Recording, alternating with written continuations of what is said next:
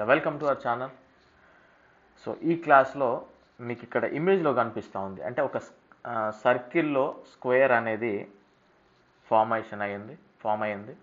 So ఇలాంటప్పుడు area ఎలా find out చేయాలి, పెరిమీటర్ ఎలా ఫైండ్ అవుట్ చేయాలనేది మీకు ఈజీగా, చాలా అంటే చాలా ఈజీగా ఇవి చేయొచ్చు.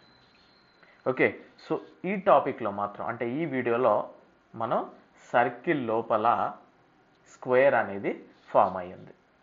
ఓకే, సో కొన్నిసార్లు స్క్వేర్ లోపల సర్కిల్ ఫార్మేషన్ కానీ, సర్కిల్ లోపల ట్రయాంగిల్ ఫార్మేషన్, ఇలా రకరకాల క్వశ్చన్స్ అనేది అడగడం జరుగుతూ ఉంటుంది. కానీ మనం ఫస్ట్ సర్కిల్ లోపల స్క్వేర్ ఫార్మేషన్ అయినప్పుడు ఏ విధంగా ఈజీగా క్వశ్చన్ అనేది సాల్వ్ చేయొచ్చు, ఇలాంటి ఇమేజెస్ ఇచ్చినప్పుడు మూడు రకాల క్వశ్చన్స్ అడుగుతారు. ఓకే, సో అందులో ఫస్ట్ క్వశ్చన్ మనం క్లియర్గా చూడండి. క్లియర్గా అబ్జర్వ్ చేస్తే మీకు ఈజీ అయిపోతుందండి.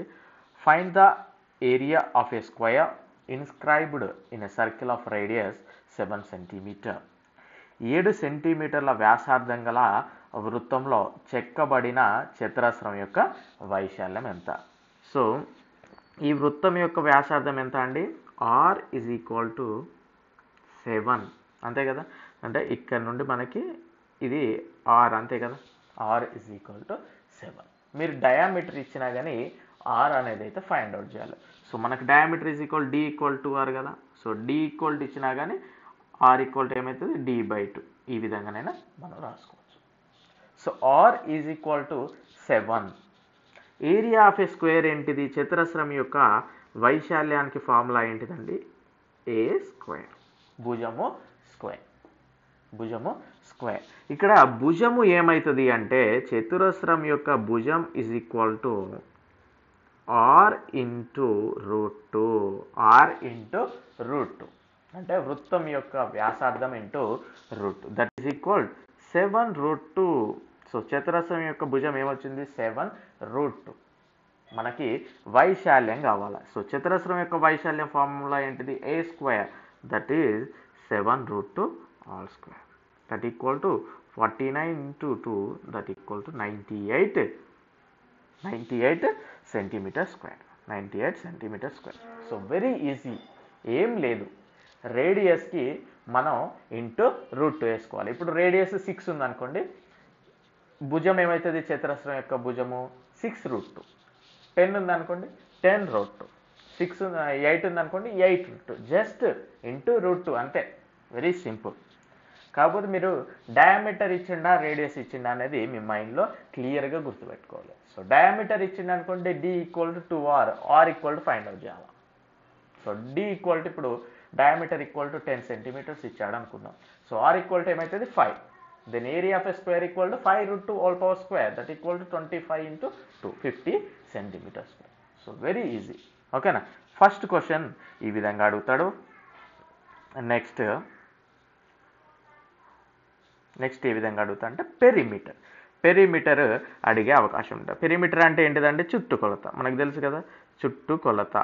సో ఈ చుట్టూ ఉన్న కొలత మనల్ని ఫైండ్ అవుట్ చేయడం జరుగుతుంది. సో ఇక్కడ ఏమన్నాడు? Find the perimeter of a square inscribed in a circle of radius 10 centimetre. 10 సెంటీమీటర్ల వ్యాసార్థం గల వృత్తంలో చెక్కబడిన చతురస్రం యొక్క చుట్టుకొలత ఎంత అన్నాడు. సో రేడియస్ ఈక్వల్ టు ఎంత అండి? Radius equal to 10 centimetres. Radius equal to 10 centimetres. మనకి ఇంతసేపే ఫైండ్ అవుట్ చేసాం. ఏ ఈక్వల్ టు ఏమవుతుంది? జస్ట్ 10√2 కదా. భుజము is equal to 10. So perimeter ఏమవుతుంది అంటే చుట్టుకొలత. పెరిమీటర్ ఏంటిదండి? 4A కదా, ఇదే కదా అండి. ఇదొక భుజం, 4 భుజాలు, 4A, that is equal 4 into 10√2 అంటే 40√2 సెంటీమీటర్స్. సో చుట్టుకొలతకు యూనిట్స్ ఏంటి? ఓన్లీ సెంటీమీటర్, మీటర్, ఇలా స్క్వేర్ ఫార్మేషన్లో ఉండదు. ఏరియా అయితే భుజము ఇంటూ భుజము కనుక స్క్వేర్ ఫార్మేషన్లో ఉంటుంది. సో వాల్యూమ్ అనుకోండి cube ఫార్మేషన్లో. Okay, so very easy కదా. ఏముంది? జస్ట్ ఇచ్చిన రేడియస్కి √2 అనేది మల్టిప్లై చేసుకోవాలి. 6√2, 11√2, ఈ విధంగా. That's it, very easy.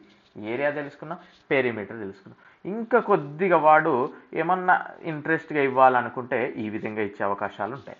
Find the area of a circle except area of a square inscribed in a circle of radius 7 cm. ఏమని అడిగాడండి question? 7 సెంటీమీటర్ల వ్యాసార్థం గల వృత్తంలో చెక్కబడిన చతురస్రం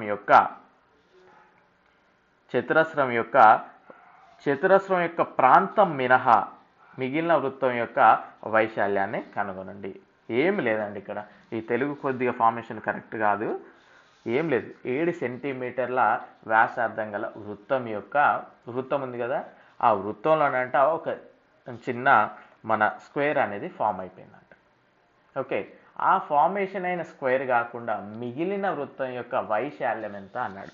సో మనం ఇక్కడ క్లియర్గా ఒకసారి బ్యాక్ చూసినట్లయితే మనకి ఇక్కడ క్లియర్గా అర్థమైపోతుంది. సో ఇక్కడ ఏం అడిగాడు మనల్ని? ఏరియా ఫైండ్ అవుట్ చేయమన్నాడు. సో మనం ఈ ఎల్లో కలర్ పోర్షన్ అంతా కూడా మనం ఫైండ్ అవుట్ చేసాం ఇక్కడ. ఓకేనా? సో ఇక్కడ ఏం అడిగాడు అంటే ఈ యొక్క చతురస్రం యొక్క వైశాల్యం కాకుండా ఈ బ్లూ కలర్ ఫార్మేషన్ ఉందిగా, ఈ బ్లూ కలర్ ఫార్మేషన్ యొక్క ఏరియా ఎంత అని వాడు క్వశ్చన్ అడగడం జరిగింది. బ్లూ కలర్ ఫార్మేషన్ ఏరియా ఎంత అని అడగడం జరిగింది. సో వెరీ ఈజీ కదా, మనకి సర్కిల్ యొక్క ఏరియా నుండి మనం ఈ స్క్వేర్ యొక్క ఏరియా తీసేసినట్లయితే మిగిలిన వచ్చింది ఈ మిగిలిన పార్టే కదా, ఈ బ్లూ కలర్ పార్టే కదా.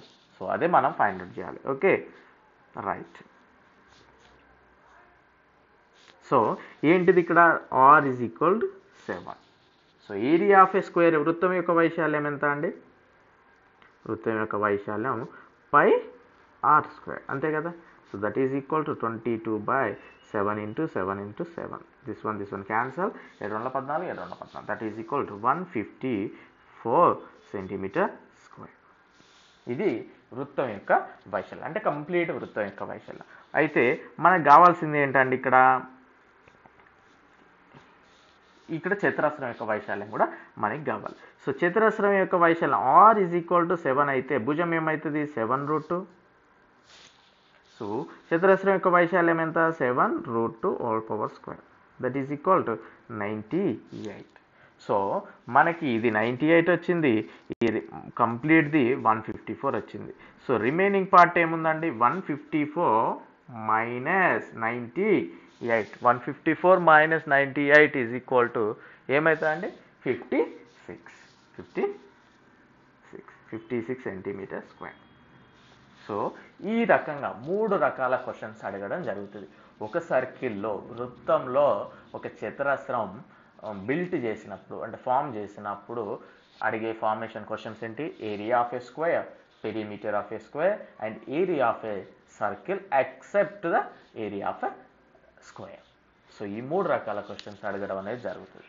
సో మన విలువైన క్లాసెస్ మిస్ అవ్వకండి దయచేసి, ఓకేనా? సో మీకు ఎప్పటికీ యూజ్ అయ్యే క్లాసెస్ నేను చెప్పడానికి ప్రయత్నం చేస్తూ ఉంటాను. సో మళ్ళీ క్లాస్లో మళ్ళీ కలుద్దాం. మీరు వీడియో చూస్తూ ఉంటేనే కొద్దిగా ఇంట్రెస్ట్ రావడానికి వస్తుంది కనుక దయచేసి వీడియో చూడండి, లైక్ చేయండి, షేర్ చేయండి and wish you good luck. Thank you.